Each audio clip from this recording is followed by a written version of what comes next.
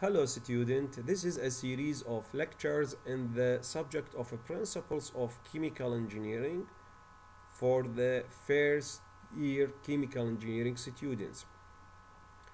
Our short lecture here is about dimensions and units.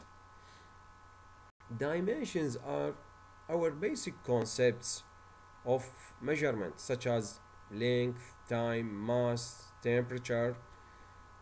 The units are the tools and the means of expressing the dimensions. You can use, for example, meter, foot, yard, kilometer in order to expressing the dimension of length. You can use the units of seconds, year, day, minutes in order to expressing the dimension of time. You can use kilogram, pound, milligram to expressing the dimensions of mass. We have two famous and commonly used systems of units. These are the International System of Units, SI systems, and American Engineering systems. The dimensions between these two systems are similar, are the same, but the units are different.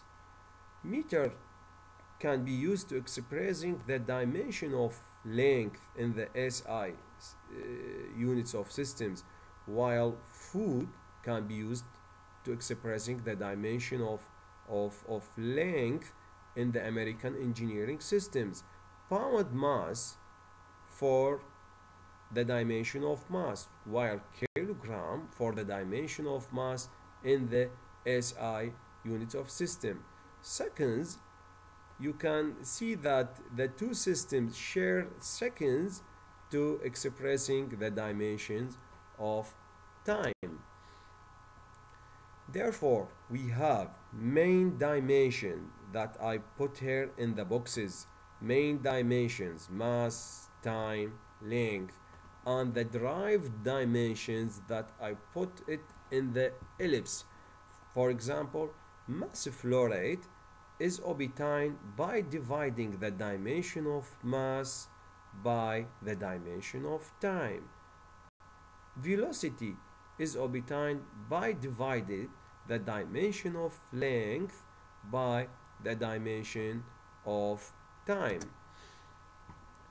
Sometimes we need to put prefixes in order to make the units larger or smaller. If we put 10 to power 3, this means kilo, before meter, this means kilometer. And if we put 10 to power minus 3 before meter, this will be millimeters. What is the mathematical, what is the algebraic operation that can be done with units? You can add the similar dimensions. For example, 10 pounds can be added to 5 grams.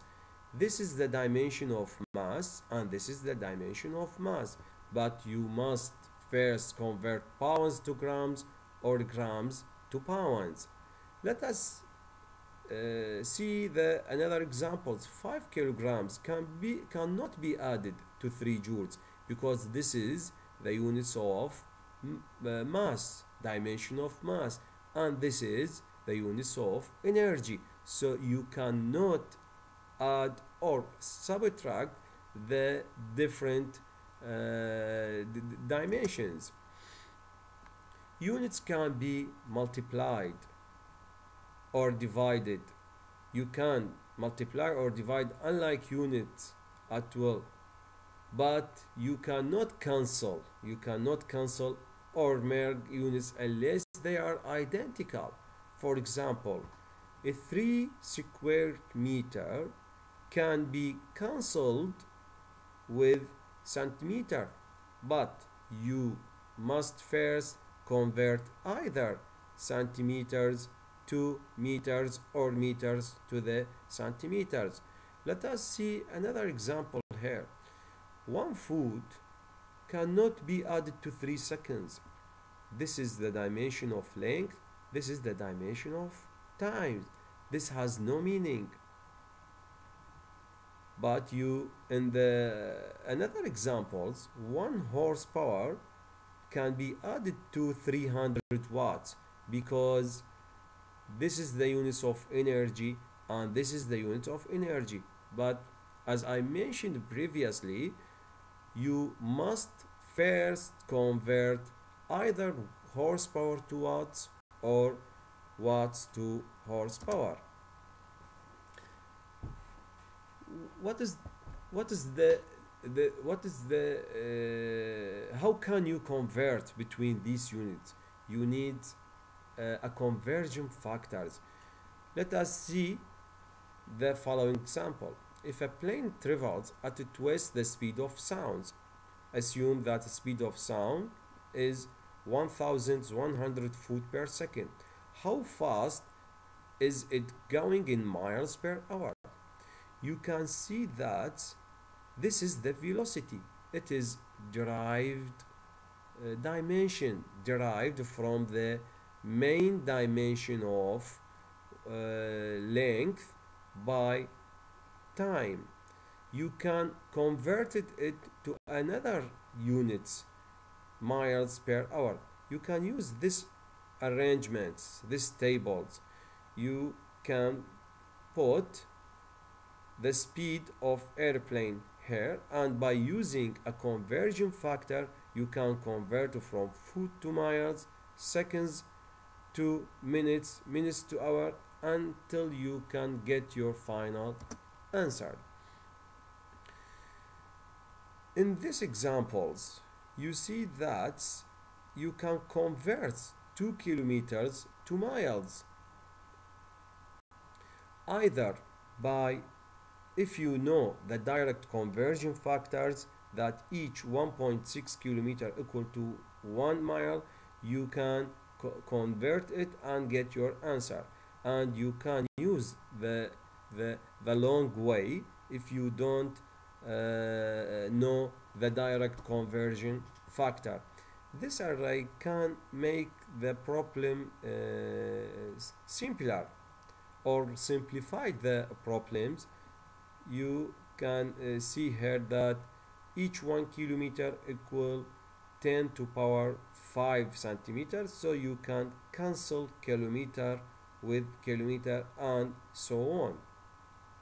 Another example here, if you want to convert 400 cubic inch per day to cubic centimeter per minute, the dimensions are the same but the units are different. You know that the conversion factor between inch and centimeter is each 1 inch equal to 2.54 centimeter, but you must note that this is a volume. This is a derived dimension of volume. Therefore, you should take the cubic value into account in order to get your final answer. The temperature also can be expressed either in the units of American engineering systems or SI systems of units.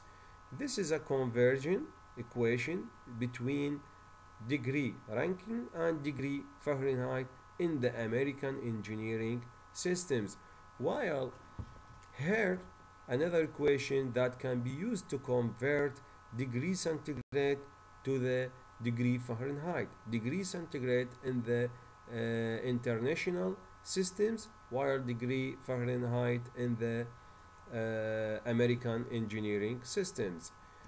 The pressure is force by area, so this is a derived unit.